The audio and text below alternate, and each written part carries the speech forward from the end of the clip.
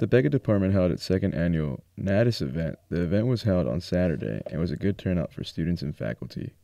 NATAS was hosted by former and current members of the Academy and held breakout rooms to discuss ways of getting into the field of broadcasting surrounding news. I was here last year at this event and I have nothing but good things to say about it. I mean, it's a great networking opportunity, meeting a lot of people in the industry, getting to learn about a bunch of different roles. The event held 5 breakout rooms where attendees could watch and listen as speakers came up to talk about innovative ideas and new topics for the mass media. Going around the event, the room was filled with eager and passionate students waiting to learn about NATAS and how the Academy works. We spoke to a few to get their say.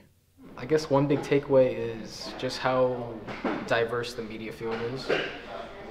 Going from, at least with the lectures I attended today, the music video productions, and then to PIOs at police departments doing media and PR.